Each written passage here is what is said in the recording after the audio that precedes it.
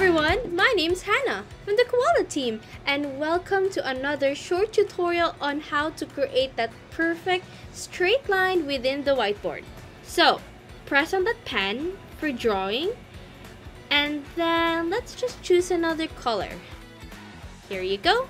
Now, let me show you what happens when I myself try to draw that line. So, there you go.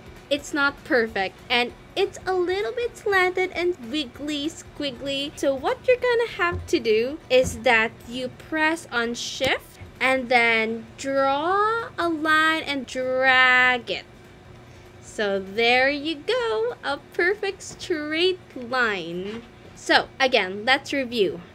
Press on shift on your keyboard and then click on the left part of your mouse and then just drag. There you have it, that perfect straight line within the whiteboard. So let me know if this helped you out. Give us a feedback or a thumbs up, and then if you need any further assistance, just reach out in the Koala Go help button. Bye!